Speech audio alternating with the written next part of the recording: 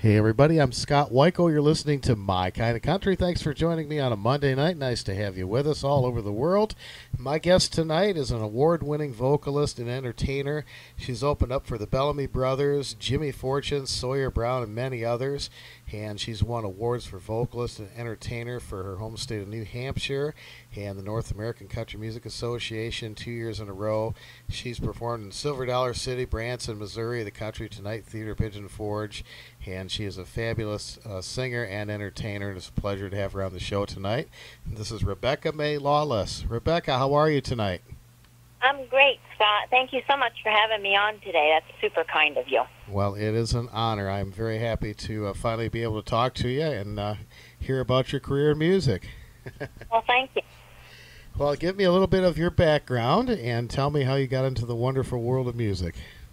Okay, I'll try to keep it short. I started in the music world probably when it was about when I was 19, almost 20. I wasn't really exposed to music throughout most of my childhood. I have a book coming out that will address all of that. I have on my life story coming out sometime probably in the next, it's probably going to be out by around Christmas time, I would say. So I'm excited about that to share, some of my past, my growing up. It was a weird growing up, didn't have a whole lot of music. A friend of the family heard me goofing around with my mom when I was 19 at a Bible study, and she pulled my mom aside and said that if my mom could find a vocal instructor, she would pay for the voice lessons. So that's kind of how I started figuring out that I might have a okay voice, and so I went and did some lessons, and the man that I took them from was a great opera singer himself, and he wanted me to be an opera singer, but I was like, yeah, no. But that is on my bucket list at some point, though. I would like to just say that I've done one opera, which would be cool.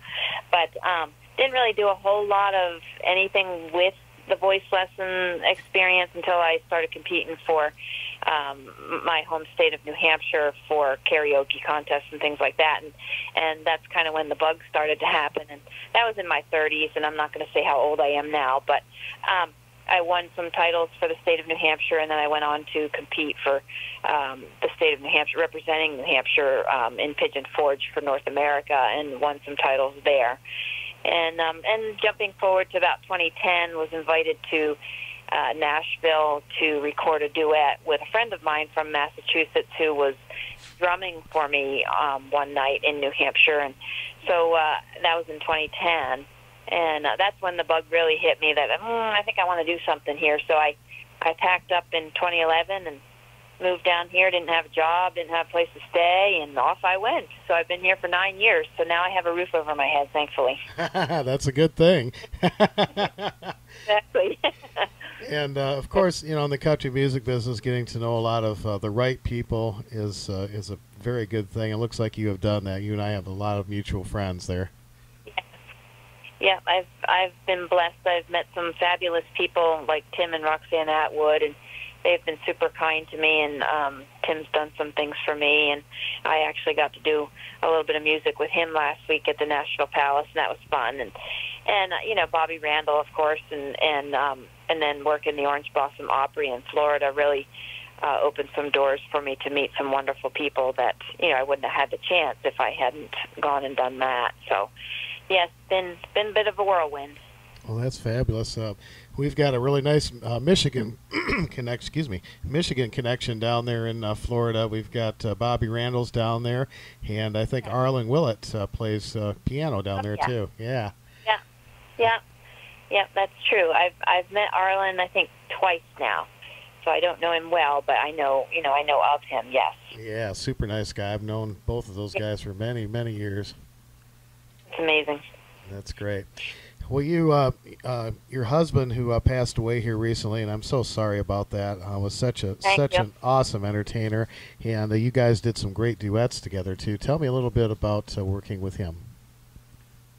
Well, we started. The funny thing about it is that we both knew about each other back in.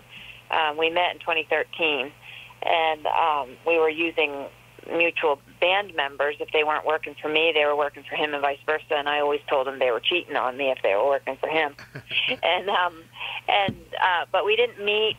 We were doing that for probably about the whole year of 2012, and knew of each other, but never met until about April of 2013, and started working together off and on. You know, if the schedules would mesh, and then we fast forward to the end of the year. We got married in 2013, and put together, started building a duet show, so that, you know, since both of us were front people, you know, neither front people don't necessarily always want to be harmony singers. So we were like, okay, we have to be respectful of each other, both being solo people, and put together songs that we can do together, or songs that Jack's doing or I'm doing, and we're doing, you know, stuff like that. So that's what we did for when we, you know, in 2012. 2013, 2014, and I was still working a day job, and in 2015 I got laid off from that job unexpectedly, and, well, I guess normally layoffs are unexpectedly. Yeah. No. But so we started really trying to figure out how to get the music career as our livelihood, and Jack said that, you know, if I worked the phone and the emails like I did at my day job, because my trade, I've been a secretary by trade for about 20 years of my career, and or administrative assistant, if you would prefer.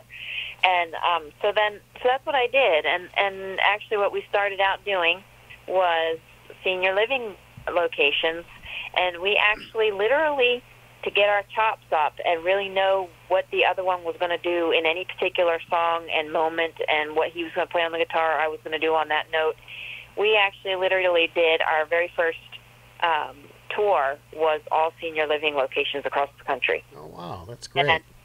And they're a very forgiving crowd, so it was a great way to bring two lead singers together and make sure our show was tight, make sure it was entertaining, you know, make sure that we knew what the right hand was going to do any given moment, and that's what happened. And then in 2017, we started breaking out into theaters and casinos and resorts and things like that. But we still did the senior living stuff. I still even do some of that to fill in my schedule, you know. And like he always said, you know, what's the point of sitting? We had blessed to have gotten an RV so that we didn't have to stay in hotels. And he said, what's the point of sitting on the couch in the RV if we can go make $150? You know, so that was a good mentality, because it wasn't like we had to have $5,000 to leave the couch. Mm-hmm. So that was kind of how we did it. And then, you know, then the bigger and better paying jobs started coming in and trickling in. And then we got a really good tour going down in Texas, and that came to a screeching halt when he passed away. But that's okay. We still had a good run. Absolutely. And you guys recorded some great music together. The website, folks, is lawlessandmay.com. And you've got a wonderful duet album, Classic Country Duets, and also a gospel CD and a Christmas CD there, too, that are available. Yes. Yes, sir. And then we also have, along with our music, you can jam while you eat our jam. You can buy, I sell jam that the Amish make, so it's all wholesome ingredients. And I take it all across the whole country, and man, does that sell like hotcakes. We got six different flavors, like blackberry and seedless black raspberry, and again, all wholesome ingredients. So there's no, you know, if it's no sugar, it's literally no sugar, no artificial sweetener either. So between the CDs and the jam, yeah, we can have a good old time. Absolutely, no doubt about that. We get from the Amish a popcorn seasoning that is fabulous. I've sworn by it for years. Yeah, that sounds good. Yeah, I used to live in Indiana, and there was a huge Amish population down there, and man, they had some of the best food. Yes, wow. They always make everything just it's always so healthy seeming, you know, because they're not using all the processed stuff to keep it preserved and stuff like that. So I like that very much. Absolutely, no doubt about it. And you've been working with Anita Stapleton and Diane Barry too. Two more of my favorites. Yeah, I have. I've been blessed to hang out with those girls. Jack actually introduced me to Diane several years ago, and Jack had done some stuff with Diane when she used to own Rudy's down there by the Texas Troubadour. She and her husband owned Rudy's, and Jack would sometimes go in there and play bass, and so that's how he got to know Diane and Russell. And then And then, of course, he introduced me to her, and then after he passed away, we started kind of hanging out together because she lost her husband 2 months before I did. And so then, we started kind of working together, doing a few things, and she's gotten real busy, so I don't always get to be able to do music with her as of recently, because she's just really busy too, which is super. But when I get a chance to work with her and Anita both, boy, I feel like, man, I just feel like I need to work on my guitar playing harder. And it's a good thing, though. When you hang out with people that are better than you, it makes you become better, and I believe that. Well, absolutely, and they're a lot of fun to be with too. They're great people. Yeah, they are. Yeah. So I know, obviously, with everything going on in the world right now, the gigs are kind of slow. But what's coming up for you in the future? Are you planning on doing some more recording? Yes, as a matter of fact, I plan to be. I think it's probably going to be in the next couple of months, I would say, putting a plan in place right now to record a new gospel album. And so I'm hoping. I think I'm going to be collaborating. I have a record label here in Nashville. I have my own record label, but there's a record label over in Hawaii that wants to jump in and collaborate as a tag team. So I think that's probably what's going to happen with that gospel album. So that'll be nice. He can release it over there. I can release it over here, or whatever, however we're going to do it. So I'm excited about that. It's in the planning stages right now, choosing the songs that we're going to do. And I actually have a gospel song that I've written that Tim Atwood's helping me with, and I'm hoping that will get on the album, because it'll actually be my first song that gets cut. So I'm excited about that. That's great. Tim Atwood is just fabulous. He's been on my show many times, and he's so awesomely talented. And Roxanne, I mean, they're just great people. I love being with them. I do too. Yeah, it's another one of those again where you hang out with people that are stronger and better at certain things, and it just drags you up, which is good, instead of the other way. Yeah, absolutely. I appreciate that. Well, we're looking forward to hearing that music from you when it's done, and of course, keep us posted on your book too. I think that will be an interesting story, and we'd love to have you back on the show, and we can do a feature on all that stuff too. That'd be super, Scott. Thank you. All right. Well, we're gonna play some of your great duets with Jack Lawless, and I want to play "Nobody Said" too. That's a beautiful song. Tell me a little bit about that song. That was the first original song that I heard when I moved to Nashville. I was working with a band before Jack and I met, and there was a young girl that came to one of the shows. She was a friend of the rhythm guitar player in my band, and he said, "You ought to listen to that song that she wrote." I think it may have been her first song that she cut, or that she did not cut, but she wrote here. And I believe she came from Wisconsin, if I'm not mistaken. I might be wrong. But anyway, so I listened to it. She actually had given me 2 or 3 songs, and that was the one that really caught me. So I figured, well, I think I want to do that one. And she was so excited. And then a friend of a friend was listening to the song, and he, super creative videographer, and he said, "I got to do a video on that, a music video on that. Would you let me do it?" And we literally, Scott, used an old mic stand, his old 35 millimeter camera, and everything was organic. It wasn't, hyped up, and we weren't in bucket trucks, and we weren't using fancy anything. And I think the video, he was so creative that he could see it before he even did it. This gentleman that did it. So that's what makes it so cool. Because one of the scenes, you see things spinning behind me, or I'm kind of in the middle of the spin, and he literally took his camera and was running around in a circle. I love it. It was pretty wild. Yeah, everything was just, we used what we had, and that was. I think it's remarkable for a story. It's a remarkable story for what we had. I think it came out really, really well, and I was super happy about that. I don't know where he is or if he's even still alive, but he had problems with addiction, which was a shame. But I'm glad that I got to get the video and meet him at least. I just don't know where he is anymore. That's fantastic. Well, we're going to play that song. It's a beautiful song. And, folks, again, Rebecca Mae Lawless' website is lawlessandmay.com.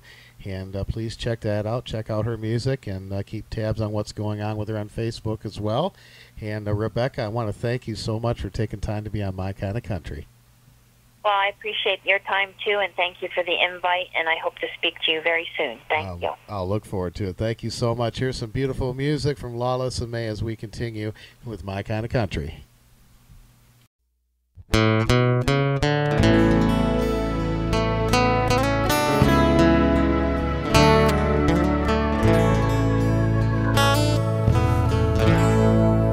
Have you got a heart? Have you got a soul? What about your life? Is it out of control? Are you alone and aching? You don't know what to do. Well, I've got a friend, and he loves you.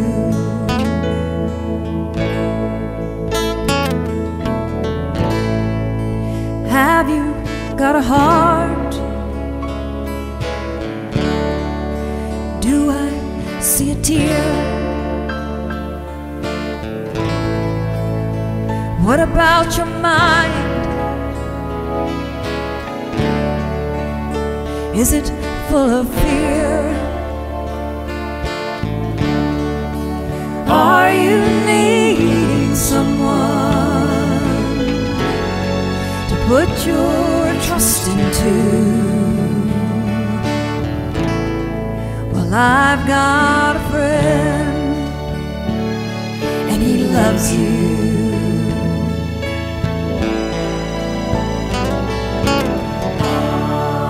He will take your heart. He will cleanse your soul. Just give him your life. Let him take control.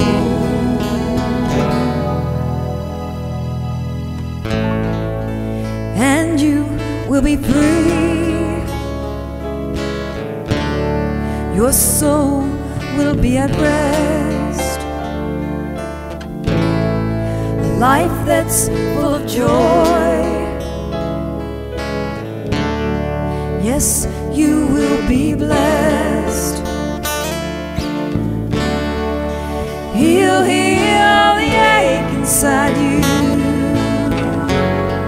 You'll never be alone. Now you've got a friend, and he loves you.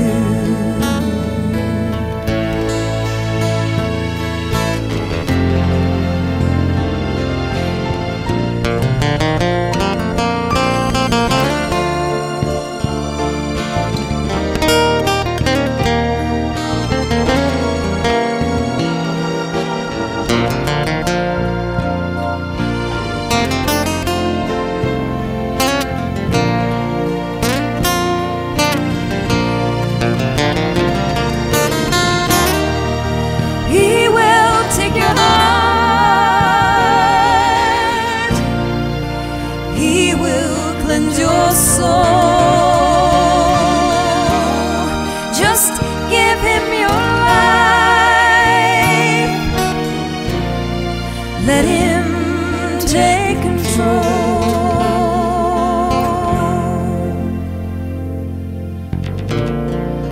And you will be free. Your soul will be at rest. A life that's full of joy. Yes, you will be blessed. He'll heal the ache inside you. You'll never be alone. Now you've got a friend,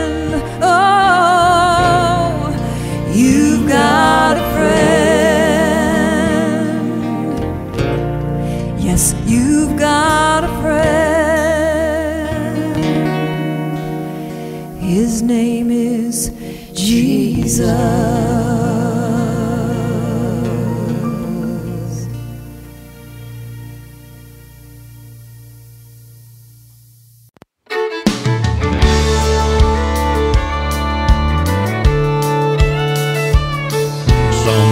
Start off with a big romance, a black tie wedding and a fancy dance. Then it's off to an island in the deep blue sea. They get back home thinking that's how love should be. But we got married in a country chapel, drove away in a beat up car, bought a little house in our hometown and settled down where we are. Our love is an everyday thing, taking each day as it comes, making it grow like a sweet red rose through the rain and the sun. It's so simple how we stay together, solid as a diamond ring. Our love is an everyday thing.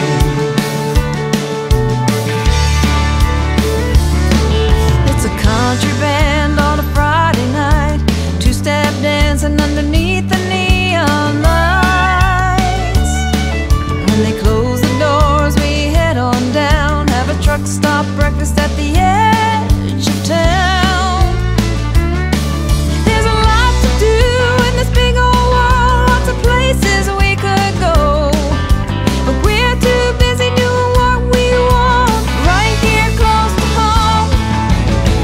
Our love is an everyday thing, taking each day as it comes, making it grow like a sweet red rose through the rain and the sun. It's so simple how we stay together, solid as a diamond ring. Our love is my everyday thing.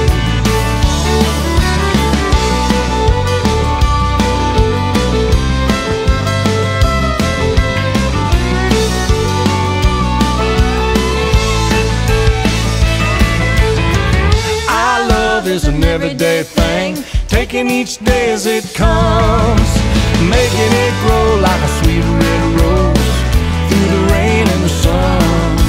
It's so simple how we stay together, solid as a diamond ring. Our love is an everyday thing. Our love is an everyday thing.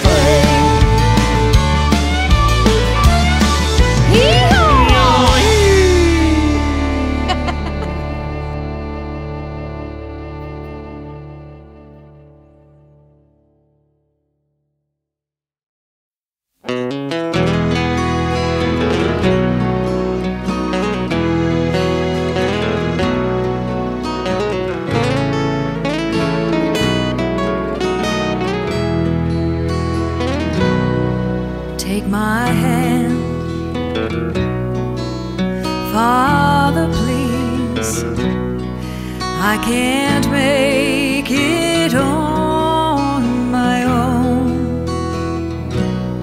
Help me stand, Father, please.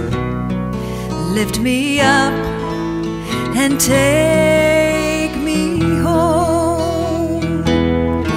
I've traveled far, my journey's long, my burdens weigh me down. Oh, I'm tired, dear Lord, my strength is gone, my arms reach for you now. Take my hand, Father, please. I can't make it on my own. Help me stand, Father, please. Lift me up and take me home. All my life's like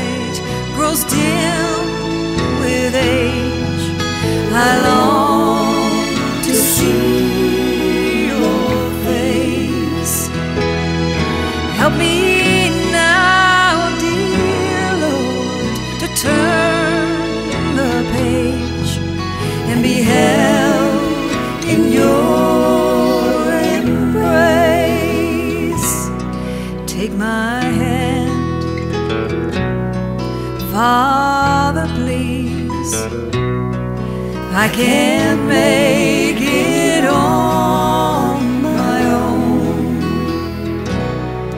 Help me stand,